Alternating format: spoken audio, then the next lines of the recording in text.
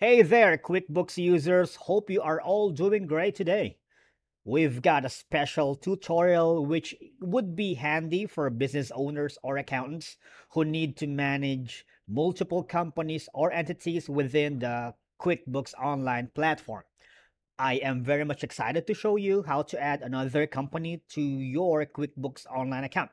As always, if you're new here, a warm welcome to our community, and it'll be much appreciated if you hit that subscribe button. Just do it now, not later, now.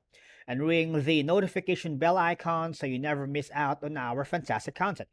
Now, the purpose of adding another company to your QBO account is to streamline and simplify the management of multiple businesses or entities within a single centralized platform. This feature serves several important purposes. Number one, basically the efficiency.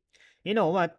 Obviously, managing multiple companies separately can be time consuming and logistically challenging.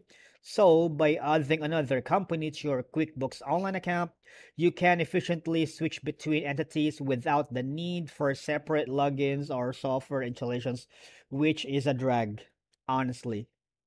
Now, managing different businesses or projects within a single platform helps you to allocate your time more efficiently. And it gives a unified user experience, provides a consistent user interface and experience across all added companies. It gives you a seamless data entry, centralized user access, scalability, and all of that stuff. Now, before you can add another company to the QBO, all you gotta do is type.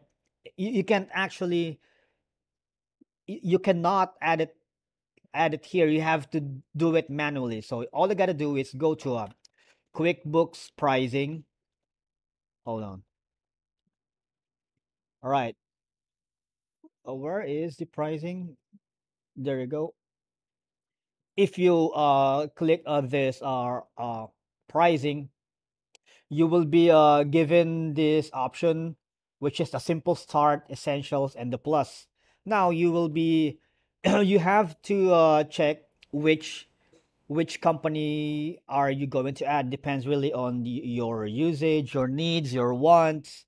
So you have several options here for free 30-day trial. Because we already have an account, we might as well ask for the training purposes only. We might wanna check the free 30-day trial. Then you will be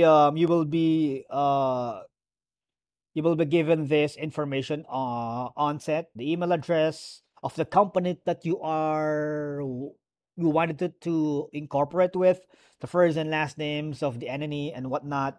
And then after that, after creating your information, all you gotta do is just add it to your main account. And just like that easy, right? You can now seamlessly manage multiple companies or entities within your QuickBooks Online account. It's a fantastic feature, if you ask me, for business owners or accountants juggling multiple ventures. And once again, guys, thank you so much if you found this tutorial very helpful. Don't be shy. Please give it a thumbs up, leave a comment, and if you have any suggestions for future content, just put it in the comment section. And don't forget to always subscribe for more QuickBooks Online tutorials. Thank you for watching, and I'm gonna see you again on the next video.